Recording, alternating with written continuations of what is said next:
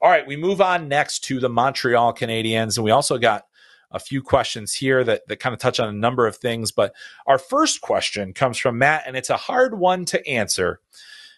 Why did the Montreal Canadiens not select Matvei Michkov? Why didn't a lot of teams select him? So Montreal, of course, drafts David Reinbacher, top defenseman. Matvei Michkov is exceptional.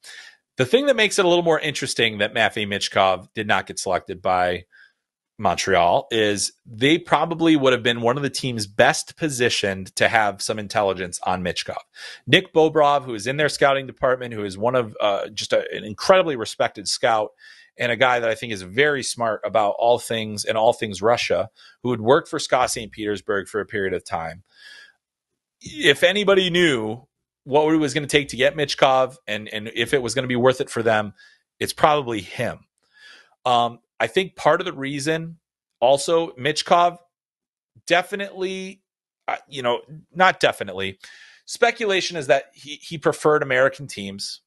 I think he would have been satisfied going to a Montreal or someplace like that.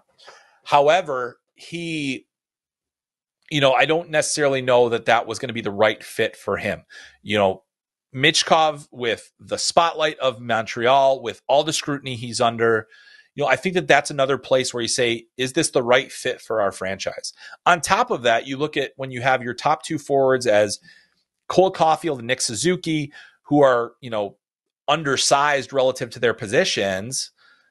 That's another place where you say, can we continue to load up on players like that? Does he make one of those other players expendable?